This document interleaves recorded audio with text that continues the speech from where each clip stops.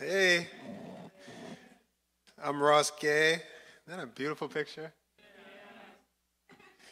Um, there's a movie about Audre Lorde in Germany. Beautiful, and she's getting ill at the end of her life, and she's still like feeding people and taking care of people. Um, and I remember there's a scene, and I think she's cooking and eating beets, and she's sort of acknowledging how beautiful they look at the end of her life. Audre Lorde is a poet, an essayist, novelist, and everything else who's meant the world to me. Can you see my shirt? A Litany for Survival by Audre Lorde. For those of us who live at the shoreline, standing upon the constant edges of decision, crucial and alone.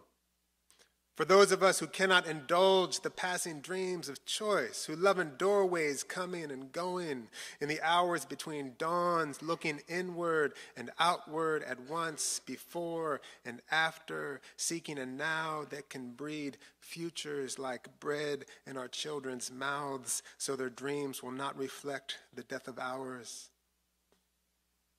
For those of us who are imprinted with fear like a faint line in the center of our foreheads, learning to be afraid with our mother's milk, for by this weapon, this illusion of some safety to be found, the heavy-footed hope to silence us.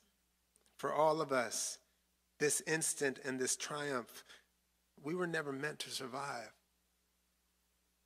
And when the sun rises, we are afraid it might not remain. When the sun sets, we are afraid it might not rise in the morning. When our stomachs are full, we are afraid of indigestion. When our stomachs are empty, we are afraid we may never eat again. When we are loved, we are afraid love will vanish. When we are alone, we are afraid love will never return. And when we speak, we are afraid our words will not be heard nor welcomed. But when we are silent, we are still afraid. So it is better to speak, remembering we were never meant to survive.